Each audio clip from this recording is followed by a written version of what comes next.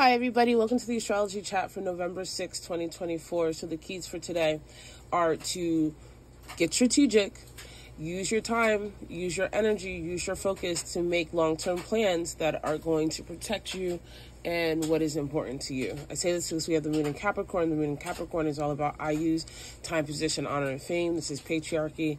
This is traditions. This is the old system. And this moon in Capricorn is, I guess, kind of being supported by a sextile to Scorpio.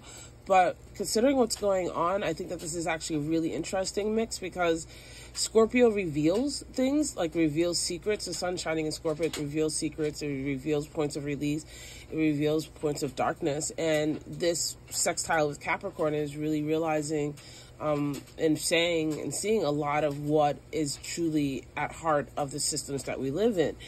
And this is also having a sextile with Saturn that is still retrograde in Pisces. And so there is still a lot of restructuring in old patterns and disciplines that are in play here.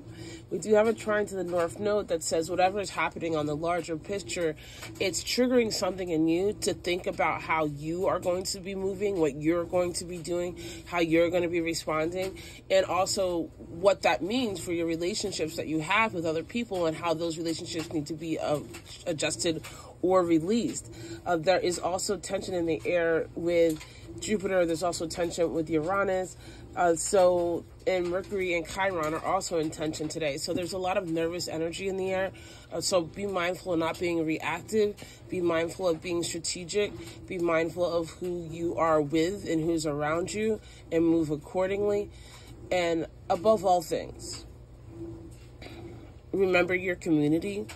Focus on your community and creating a better community among the coalition of people who are with you. And for all of my others, I'm with you.